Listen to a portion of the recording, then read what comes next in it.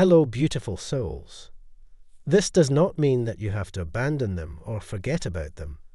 It simply means that you should not pressure them to talk or socialize when they're not ready. If you are concerned about this person, it is important to be respectful of their boundaries. If they are not ready to talk, do not pressure them. You can let them know that you are there for them if they need anything. It is also important to take care of yourself during this time. It can be difficult to see someone you care about struggling. It is important to remember that you cannot fix their problems for them. You can only offer your support and understanding. Let them know that you are there for them. You can do this by sending them a text message, leaving them a voicemail, or writing them a note. Let them know that you are thinking of them and that you care. Like this video and type 111 to heal yourself. My dear, it's slow. I have never told you the real reason why I ghosted you, but today I am confessing to you because I can't keep it inside anymore. I ghosted you because you were too good of a person for me. I was afraid that your positive aura would change me, and that I would lose my freedom to the nature that I have. I was also afraid of making a commitment, because I was not ready to take on the responsibility that comes with it.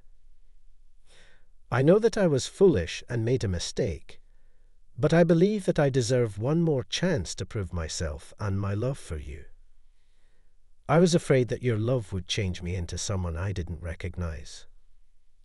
I used to being on my own, and I was afraid of losing my independence. I thought that if I let you in, I would have to conform to your expectations and lose my own identity.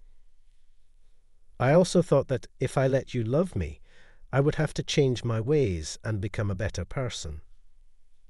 I wasn't ready for that kind of change. I was also afraid of commitment. I am not used to being responsible for someone else's happiness.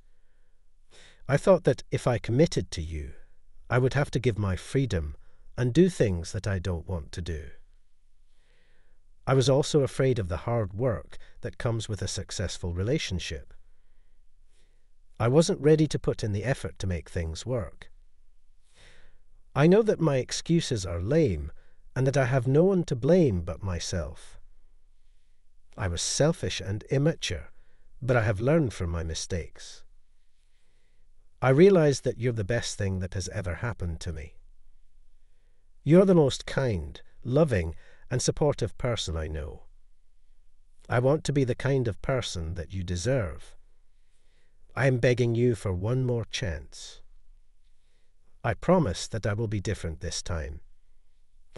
I'm feeling more willing to compromise and work hard to make our relationship work. Like this video and type 111 to claim this reading. Your person is currently feeling confused, conflicted, and in emotional turmoil. They are attached to you and feel a real connection with you, but they do not feel entirely ready to act on their feelings. From Divine Muscular, type yes if you believe.